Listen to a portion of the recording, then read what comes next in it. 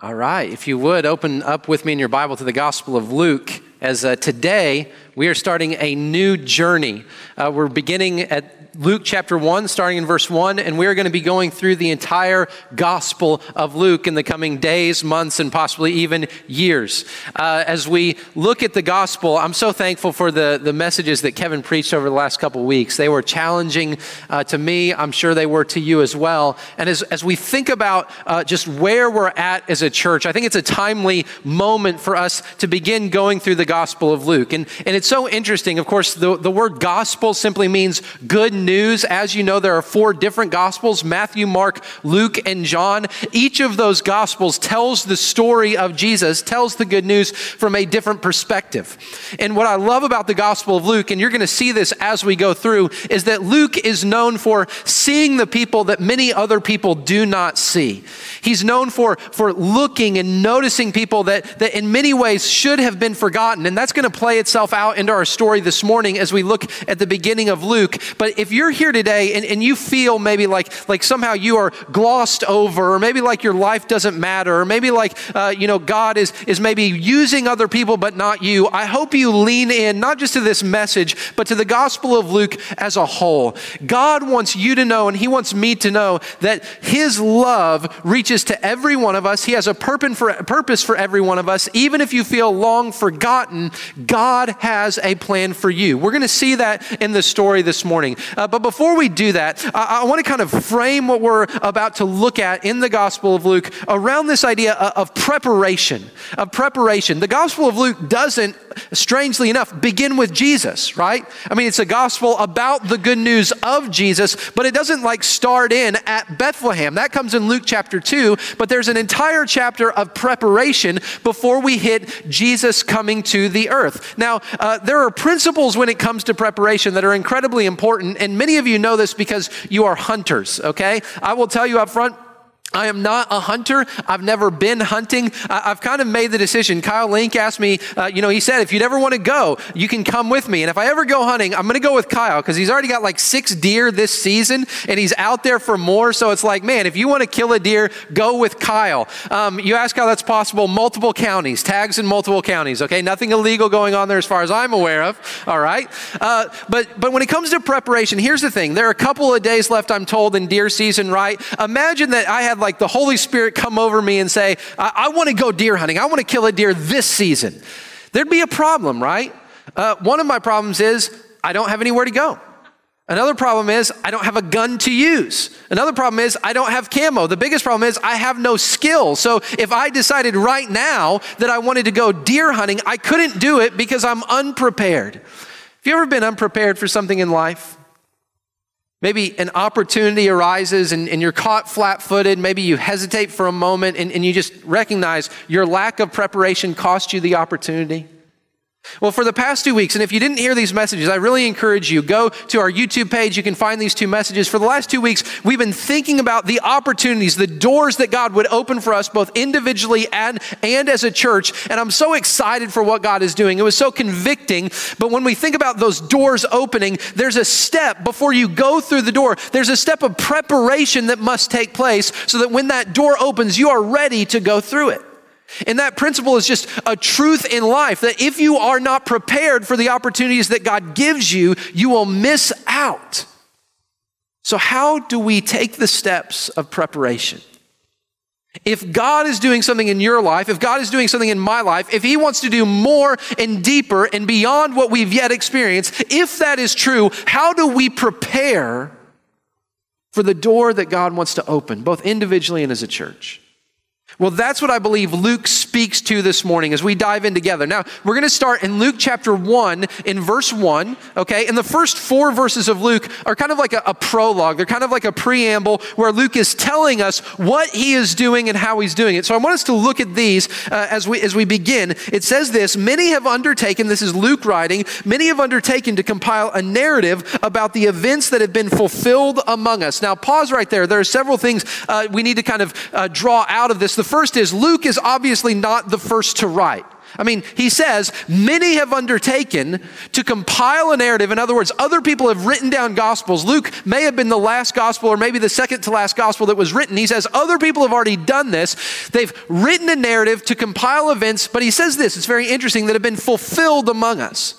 In other words, Luke is keying us in. It's not something that I'm going to give you, or it's not something that others have given you, a random kind of set of events. He's saying these are special events. They are fulfilled, speaking back to the fulfillment of the Old Testament that God has been preparing literally for thousands of years, the events that Luke is about to write down for us. He's saying this is something special. This is something unique. This is something that goes back all the way to God's plan for redemption from the beginning. And he says, I want you to know about these events that have been fulfilled. And then he says this in verse 2, just as the original eyewitnesses and servants of the word handed them down to us. So get this, Luke is not himself an eyewitness of Jesus.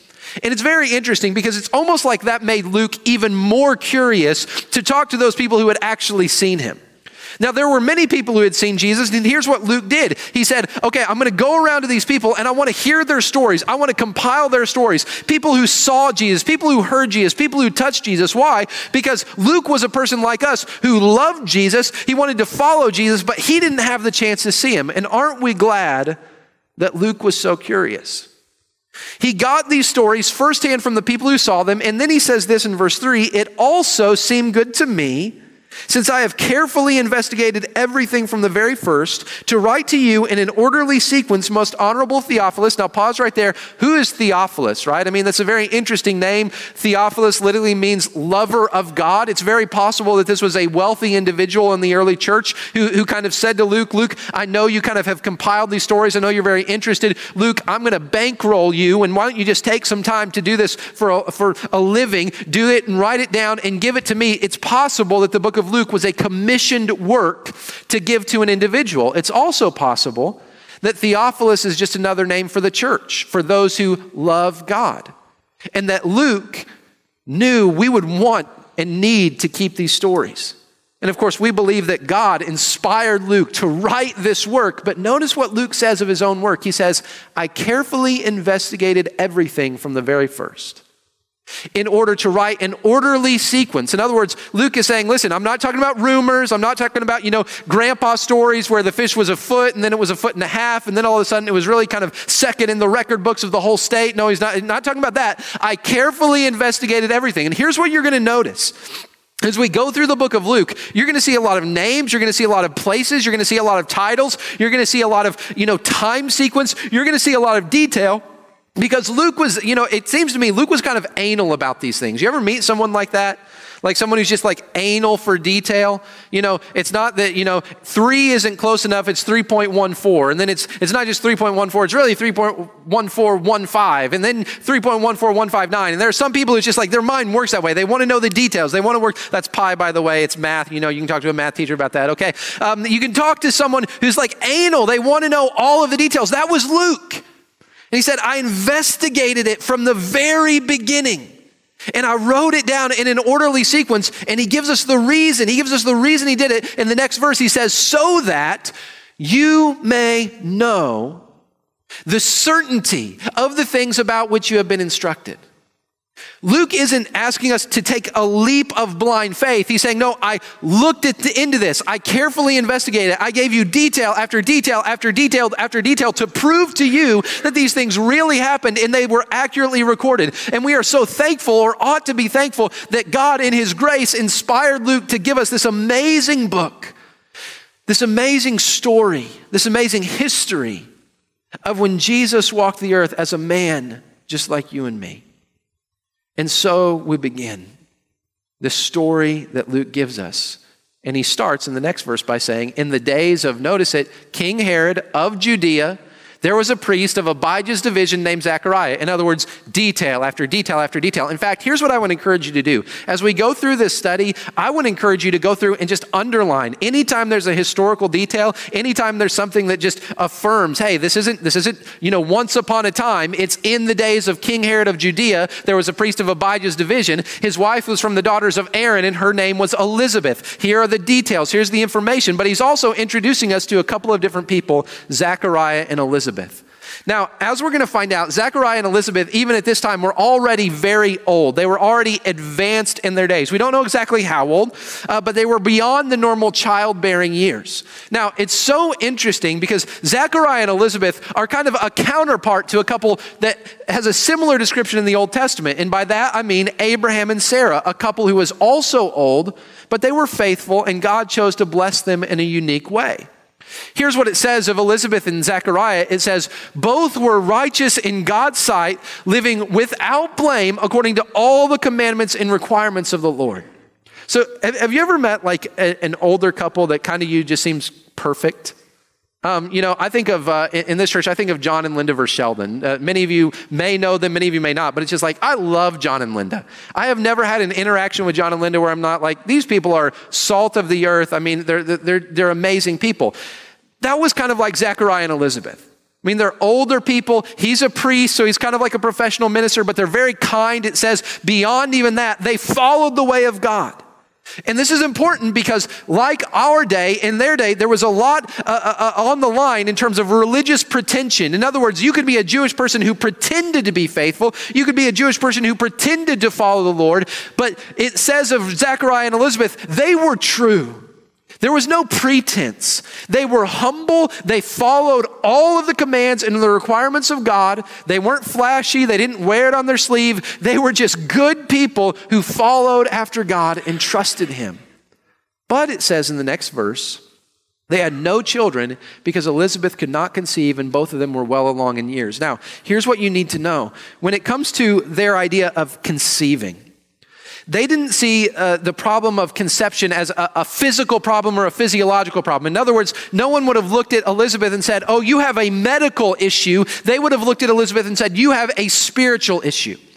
And here's why. Because they believed God has the power over the womb, right? God has the power to open it and close it. And therefore, most people would have looked at Elizabeth and said, you know what? You seem nice and you seem righteous and we get that. You're kind of salt of the earth, but something may be wrong. In fact, Elizabeth would have lived really her entire childbearing years in great shame that she could not produce a child.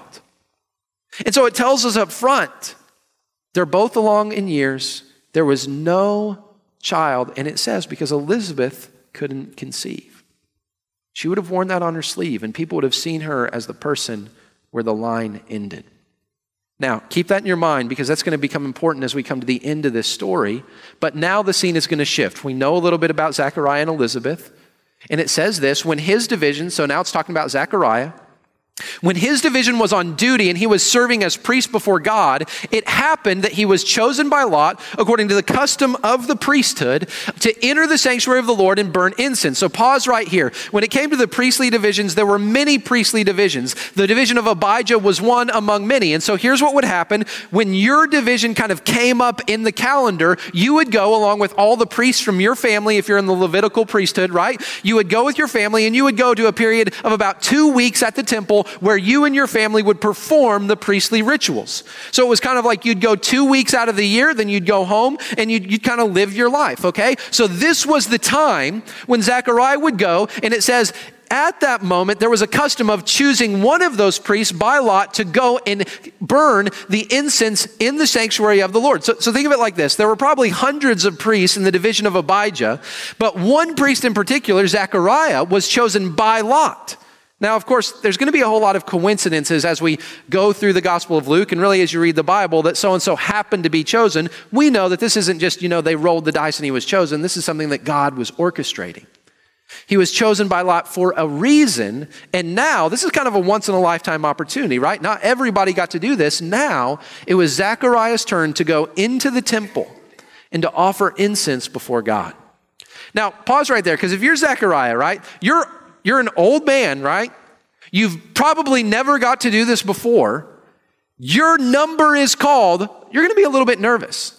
I mean, there are stories, right, about priests who go into the temple and who kind of mess it up and get it wrong, and it doesn't end well for them. You can read some in the Old Testament. It doesn't work out well for a priest who messed this up. So if you're Zechariah, you're probably a little bit nervous. You're probably like, I want to go do this well. And it says this, at the hour of incense, the whole assembly of the people was praying outside. So not only are you nervous because this is your once in a lifetime opportunity, but you know all of these people are praying outside. They're waiting for you. You go in and you just want to do your job well. You want to do it with a worshipful attitude and you want to get out. But here's what happens.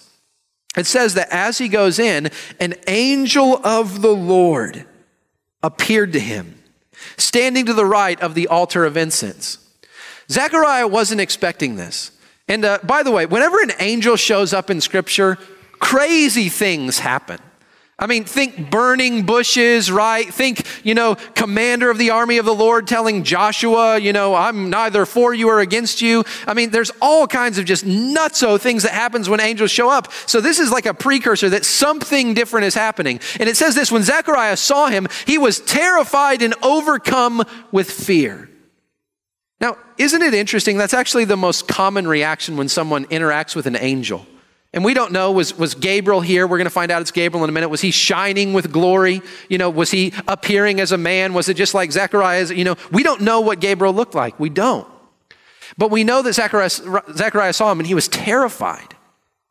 And I do think it's interesting that sometimes whenever God sends us a message or he sends us a messenger, sometimes our first interaction, or sometimes our first reaction rather, is fear. When Kevin had the door out here and he was kind of saying, whenever God opens the door, we've got to run through it. And honestly, I was kind of worried when Kevin banged through the door. I was like, this whole thing is just going to collapse. Did anyone else think that? Okay, go back and watch the sermon. If you didn't see it, you'll know what I'm talking about, okay? But it's like, he also talked about, Kevin did, those who, when God opens the door, there are people who kind of, peek through and kind of look both ways and maybe put their toe in and dabble and then kind of close the door. Oh yeah, it seems like this door is really open. It's not an accident. People who are afraid, even when God gives them opportunities or when God sends them a message. And I'll be honest with you, that's me. I am an individual who is pretty risk averse. I would like 100% chance of success before I make an attempt. I'm the kind of person where if God sent me a message, the first reaction would probably be fear. And if that's you, maybe you can relate to what happens next with Zechariah. It says this, when Zechariah saw him, he was terrified and overcome with fear, but the angel said to him, don't be afraid, Zechariah, because your prayer has been heard. Pause. At this point, we have no prayer of Zechariah. In fact, what we're going to see is the prayer that has been heard was apparently a prayer to have a child, a prayer that Zechariah likely, remember, he's an old man. He didn't wake up that morning saying, God, will you give me and Elizabeth a child? This was a prayer that maybe he had prayed many times earlier in his life. But it was almost as if God said, I hear your prayers. I'm going to kind of bind them up. And at exactly the right moment, then I'm going to bless you with this answered prayer. But who knows? Was Zechariah confused? Like, what do you mean my prayer? Like, what are you talking about? Your wife Elizabeth will bear you a son, and you will name him John. There will be joy and delight for you, and many will rejoice at his birth. Imagine the confusion. Imagine what Zechariah is thinking. What do you mean a son? What do you mean, John? What do you mean rejoicing at his birth? For, in verse 15, he will be great in the sight of the Lord. He will never drink beer or wine. He will be filled with the Holy Spirit while still in his mother's womb. He will turn many of the children of Israel to the Lord their God, and he will go before them in the spirit and power of Elijah to turn the hearts of fathers to their children and the disobedient to the understanding of the righteous, to make ready for the Lord a prepared people. And we come back now to that principle of preparation. That God did not merely want to send his son. He didn't simply drop Jesus in Bethlehem and say, here we go, get ready. No, he, before Jesus ever came, said, my plan that I have been preparing literally from the beginning needs to be prepared. There needs to be a messenger who goes before so that all the people know you need to repent and turn to God. You need to get ready and prepare yourself because God is doing a new thing and he wants you to be a participant in his kingdom work. God says that he desires a prepared people. And here's what I would pose to you. This was true not only of Israel in John's day, that John would go prepare the way for Jesus in that moment. This is true of us as well. That if God is going to do a new and fresh work in your life, if God is going to do a new and fresh work in your marriage, if God is going to do a new and fresh work in this church, we have got to be prepared and ready for what he has for us. Which leads us to some principles. I think there are some principles that we can draw out of this text as we think about the kind of person that John the Baptist was and the way that God prepared for Jesus. The first principle I want you to see is this, is a prepared people are a purified people. A prepared people are a purified people. Go back with me, if you will, to verse 15. There's this interesting nugget. We went by it really fast, but it says this. It talks about John the Baptist. He will be great in the sight of the Lord, and he will never drink wine or beer. He will be filled with the Holy Spirit while still in his mother's womb. Now, if you're looking at that thinking, well, where did wine or beer come from? I mean, after all, he is John the Baptist. Like, this is why we call him John the Baptist, because of this verse, right? No, that's a joke. That's not why we call him John the Baptist. Jesus called him John the Baptist. He literally did baptize people. But when it comes to this moment, this angel comes to him and says, all right, Zechariah, your child is going to be set apart from birth. And he's talking about something very specific. He's talking about something called a Nazirite vow or a Nazirite commitment. And this is something, there were some famous Nazirites in scripture. One of them was Samuel. Another of them was Samson. Samson's probably the most famous. And what do you know about Samson? He never, cut his hair. Why? Because of the Nazirite vow. Parents could dedicate their children to the Lord and under the Nazirite vow, or adults could choose to enter into the Nazirite vow. Why? As a sign of their commitment to God. And here were the terms. One, you never cut your hair. Another one was you would never drink beer or any fermented beverage, and especially you wouldn't drink any wine. In fact, some of the Nazirites said, in order to keep our vow, we're not even going to walk through vineyards to touch grapes. Why? Because we want everyone to know that we are committed to the Lord. The other day I was driving down Jefferson and we were passing Arby's, and I noticed something. There was a van full of people who were getting out at Arby's, and the reason I noticed is because the men who were getting out were Mennonite. And I could tell they were Mennonite, one, because they had a van instead of a horse and buggy, so I knew they weren't Amish, and I also could tell they were Mennonite because they looked like they were Mennonite, right? I mean, you know exactly what I mean. They were dressed, they had beards. I could never be a Mennonite. They'd kick me out after 2 weeks because I couldn't make the beard standard. But they got out, and as I looked at him, I thought, you got to respect these guys. I mean, think about this. Most Christians seek to blend in. Most Christians, if you look at them, there's nothing externally that would mark them out. And listen, Christianity isn't about externals, it's about the heart. We know that. But you've got to respect people who are willing to say openly and publicly to the world, we are so committed to follow Christ in our understanding of that narrow way. We are so committed that we are literally willing to look different from everyone else. We don't care about style. We don't care about appearance. It's not about those things. We want to follow Christ. This is something like what it would have meant for John to be a Nazirite. People would have seen him his whole life. Instantly, you would have noticed from his hair that he was different, that he had been committed to God. He was a purified man, someone who not only followed the way of the law, but went even beyond and said, I'm not going to even have wine or beer or grapes or anything like that. He was a man who was literally consecrated or purified from birth. And listen, because of that purity, he was a useful instrument in the hands of God. And this is kind of a tense point. When we think about the Christian walk, we are called to be people of grace. We are called to be the most gracious of all people. Why? Because we of all people have received grace of God. We know what it's like to be sinners in desperate need of a Savior. But there's another side of that coin, and the other side is this. We are called to be a holy people. Even as we are called to be gracious and compassionate, we are called to live holy lives. Why? Because God tells us over and over and over again, He will not bless and He will not use disobedience. You will find no example in Scripture of God using a disobedient servant to fulfill His purposes. Or if He does use them, it's not because of them, it's in spite of them. We have got to recapture the idea of holiness in the church. Not so that we can go out and think, oh, well, I'm going to stand out. I'm going to be better than everyone else. No, we have got to recapture the idea of holiness, because holiness equates to usefulness. Holiness means I am a prepared vessel. God, I want to search my life, not because I'm better than, not because I want people to see me, but God, I want there to be no sin. I want there to be no hindrance in my relationship with you, so that when you look at your servants, you can choose me. You can know that I'm useful in your hands. Paul says it like this: there are some vessels that are there for common use. There are some there that are prepared for special use. God, make us a people who are prepared for special use, because we care about purity. John was prepared from birth as a purified man. And I just want to ask you, and I want to ask myself, are you living a pure life right now? And listen to me. Ultimately, our purity comes from the blood of Christ. We have no righteousness of our own. But those who love Christ will keep his commands. Are you living a pure life? Is there a sin in your life that you know because of the Holy Spirit living in you, that God is not pleased?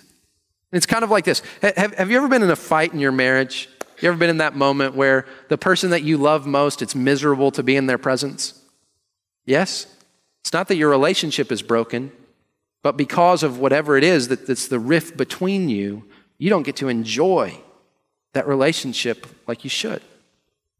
Well, sometimes that's the way it is with sin. When there's sin in our life, we don't get to enjoy our relationship with God. Sometimes in our lives, when there's sin present, it makes us miserable. Why? Because we don't get to experience that relationship. God desires a pure people. And here's the amazing thing: he offers the only means by which we can experience that purity. But we've got to repent. Second principle is this: a prepared people are an empowered people. Go back to that same verse. Not only was he going to be a Nazirite, not only was he going to be purified and set apart, he was someone who would be filled, it says, with the Holy Spirit while still in his mother's womb. This is absolutely incredible. And as we think about the power of the Holy Spirit, this is going to be a consistent theme through the book of Luke. When the Spirit falls upon someone or the Spirit moves, incredible things happen. All of a sudden, that which at first seems impossible becomes ordinary when the Spirit is moving. And here's the amazing thing. We might look at John the Baptist. Jesus said, John the Baptist is the greatest among all men. But the Bible says in the book of Acts, which is just basically Luke part 2, the Bible says that for every believer, we have been empowered by the same Holy Spirit. The same Holy Spirit that indwelt John in the womb is amongst us right here, right now. The same healing power of the Spirit, the same comforting power of the Spirit, the same convicting power of the Spirit is among us and within us when we call upon the name of the Lord. So a prepared people are those who walk with the Spirit. A prepared people are those who listen to the Spirit and allow the Spirit to lead and guide us in every decision of our lives. This is what it meant for John to be filled with the Holy Spirit. Now, this is amazing, because filled with the Holy Spirit, I mean, think about this. We're going to get to this a little bit later, but just as a kind of preview, when Elizabeth is carrying John in her womb, Mary is later going to come and Jesus is going to be in her presence. This is kind of what happens. When you're filled with the Holy Spirit, here's what it said: that John in the womb leapt with joy because he was in the presence of Jesus. That's one of the greatest evidences of the Holy Spirit in your life. Whenever Jesus is there, whenever Jesus is glorified, your heart begins to surge with a holy fire of joy and expectation and desire, and you begin to leap. The Holy Spirit within you begins to just move whenever Jesus is present. And it's also, by the way, an amazing thing that a second trimester John in the womb leapt when a first trimester Jesus entered into his presence. There's some implications there that maybe we'll get to another time. But the Holy Spirit empowered John, and the Holy Spirit empowers us. And listen, if we want to be prepared, we've got to know we're not going to bust through that door in our own strength. We're not going to take the next mountain because we're so good or we're so strong. The only way that the fruit of our lives will last, if it's the fruit that is produced by the Holy Spirit of God.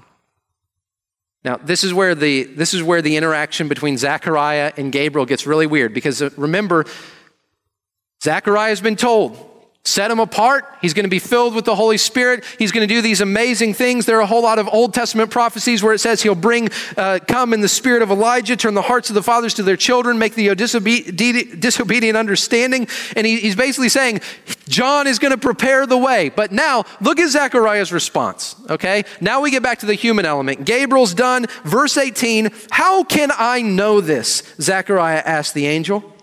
For I am an old man and my wife is well along in years. This is a moment where I wish we got some kind of insight into the mind of Gabriel. And we get to his response in a second. But if you're Gabriel, it's almost like, Zechariah, you're a priest, right? Like, you followed the law. You've heard the story. Do you not remember the story of Abraham and Sarah?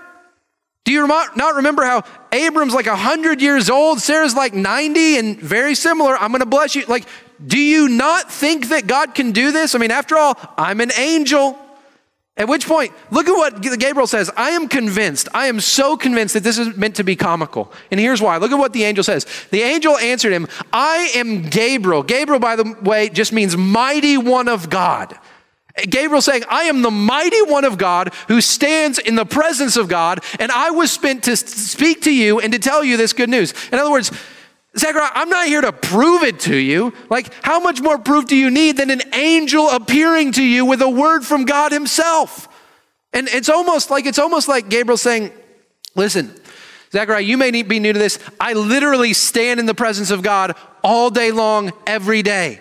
Like, I'm part of the chorus that says, holy, holy, holy is the Lord God Almighty. Whenever God tells angels something, we don't ask how he's going to do it, right? Whenever I see the holy presence of God, I don't think to myself, God, can you really accomplish what you say you can accomplish? Now listen, apparently Gabriel was an angel with short patience. So if you ever meet an angel, just take their word. It says this in the next verse. Now listen, you will become silent and unable to speak until the day these things take place. Why? Because you did not believe my words, which will be fulfilled in their proper time. In other words, Zechariah, mistake, buddy. You didn't believe. I told you. And on the one hand, let's give Zechariah a break. I mean, after all, he is old. After all, his wife is beyond childbearing years. But here again, the hesitation of faith comes into play. And this is me. This is where I relate to Zechariah. Even if an angel came to me to tell me something, I think I would be like, A little bit like Moses, like, God, are you sure there's not someone else? Or this is what some of us do. We believe in the power of God. After all, Zechariah knew about the story of Abraham and Sarah, didn't he? He knew about all of the miracles of the Old Testament. He was a righteous and devoted man. He was a faithful man. But in the moment, whenever all of the promises of God come barreling into his life, it's really easy for him to say, God, I know you can do it in other people. I know you have done it in other people. In theory, I know you can do it in my life, but can you please just prove it to me? That's how most of us operate. No, it's how I do. Where it's like, God, I've seen what you've done in other people's lives, but I'm not sure you can do it in my own. Or I know what you can do with someone else's marriage, but God, I'm not sure what you can do in my own. Or I know someone else who's been far away from God and then they've come to faith, but God, I'm not sure you can do it with my friend. This is how many of us operate. We know about the miracles of God. We can tell the stories of God from day to night. But do we believe when the time comes that God is faithful to us in our lives? Now, here's the comforting part, and it's the next principle. A prepared people are an imperfect people. Notice what Gabriel didn't do. He didn't say, well, Zechariah, that was a one-shot deal. You didn't believe me? I'm taking it back. No. He did shut up Zechariah for a while. Who knows? Maybe that was just a Christmas present to Elizabeth. We don't know.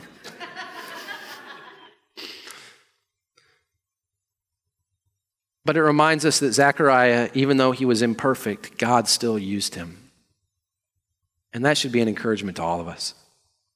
Even if we have a hesitation of faith, like, God, yes, but no, but yes, but maybe, can you really do it? Listen, God says, I'll still use you. There may be some consequences, but God uses imperfect people. After all, that's the only people he has to work with. So when we think about our life, have you ever felt inadequate for something? Have you ever felt like you're not up to the challenge? You ever felt like other people may look at you with respect or something, but you just wonder, is It's not how I feel about myself.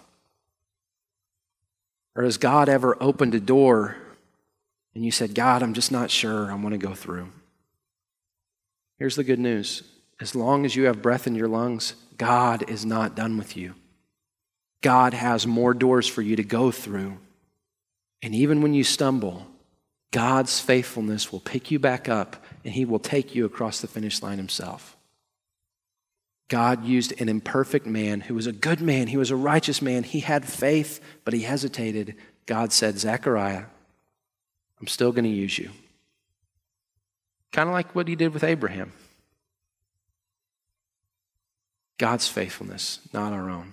Meanwhile, back at the ranch, look at how the story progresses, verse 21. The people were waiting for Zechariah, amazed that he had stayed so long in the sanctuary. From their perspective, they're looking at this, right? And they're like, what's going on? Like, usually it takes about 30 seconds. You light the incense, you come back out. They're kind of like, what is happening in there? Okay? At this point, though, the story continues, verse 22. When he did come out, he could not speak to them. Then they realized he had seen a vision in the sanctuary. He was making signs to them and remained speechless. Now, this is the part that I think is absolutely hilarious because Just let your imagination go wild for a second, okay? Zechariah comes out and he can't speak. You know, the question is like, what signs did he make? Like,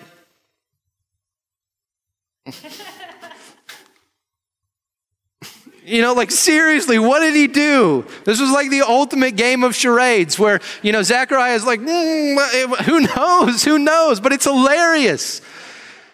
And he was making signs to them. Eventually, he probably understood, man, I shouldn't have questioned Gabriel. And then what does it say in the next verse? When the days of his ministry were completed, he went back home.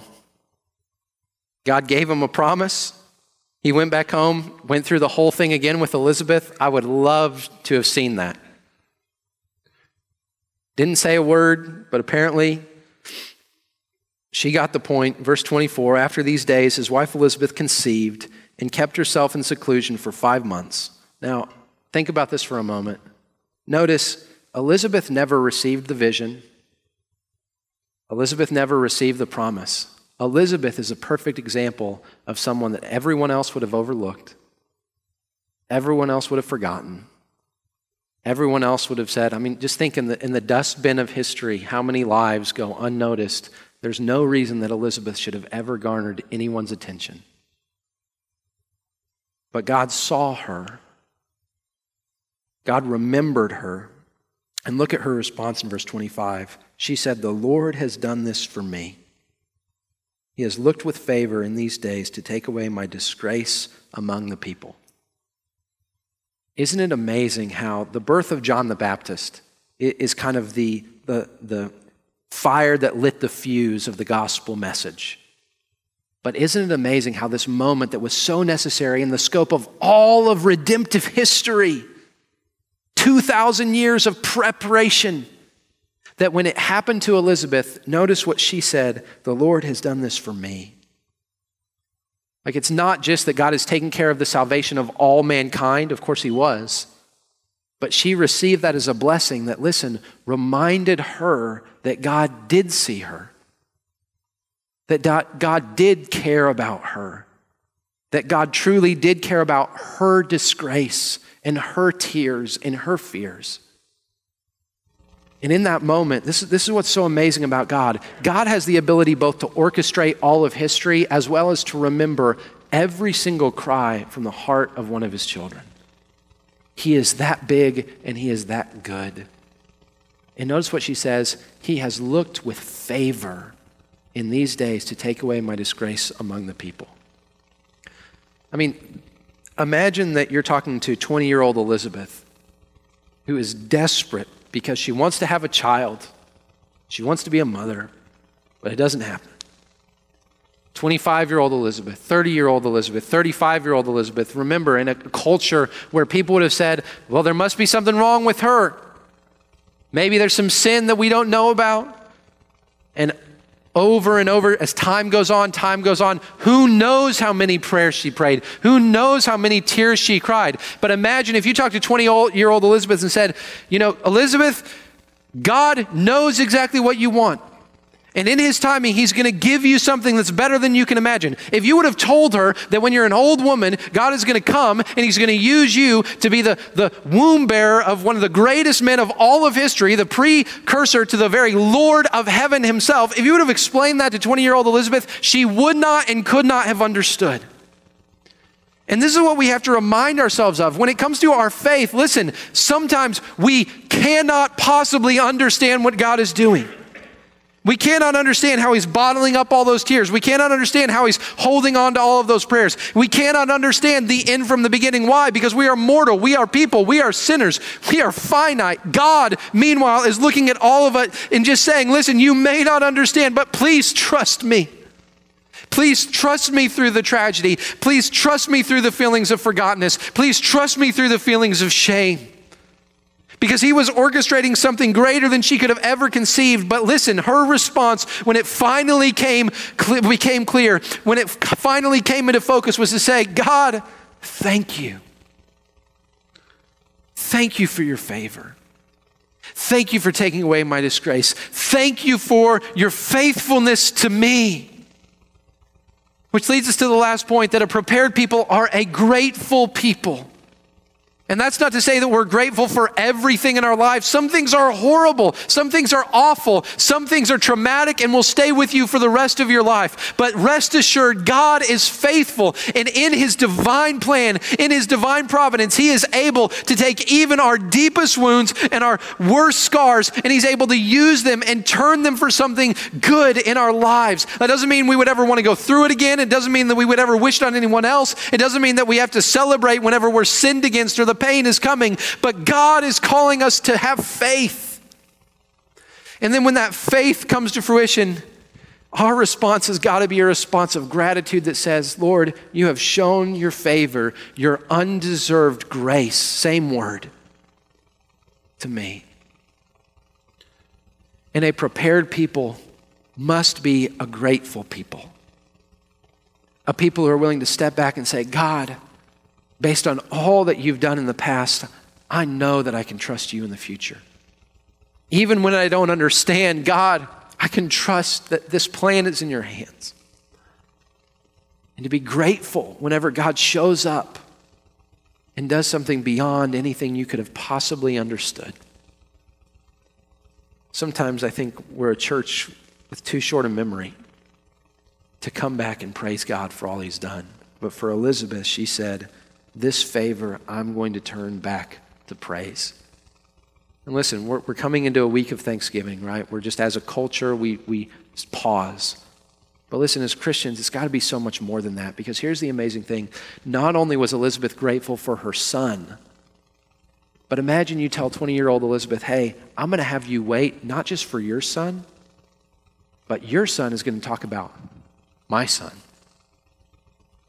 You see, Elizabeth's gratitude wasn't just simply because now she's a mom.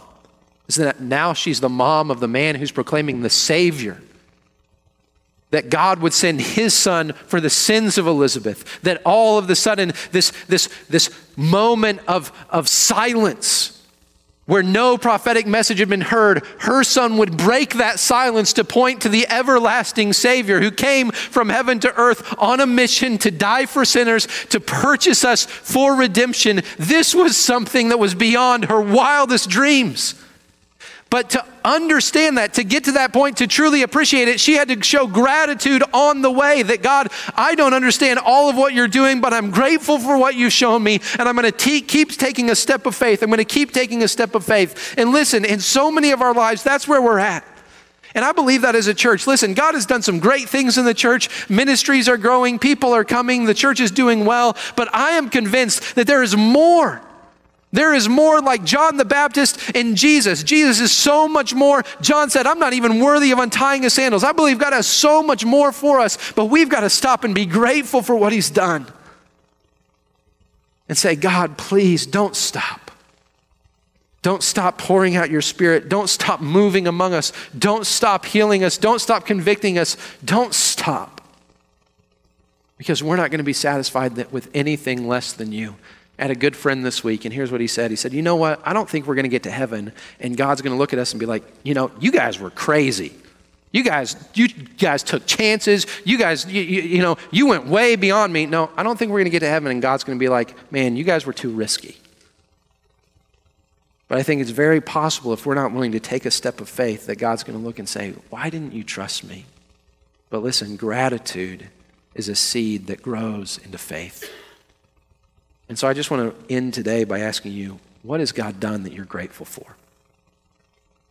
Or maybe you're not as grateful as you should be. That's where I'm at a lot. But what has God done? How has God proven himself to you in the past that will then produce the faith that you need for whatever door that he wants you to be prepared to walk through? A purified people, an empowered people, an imperfect people, but listen, a grateful people.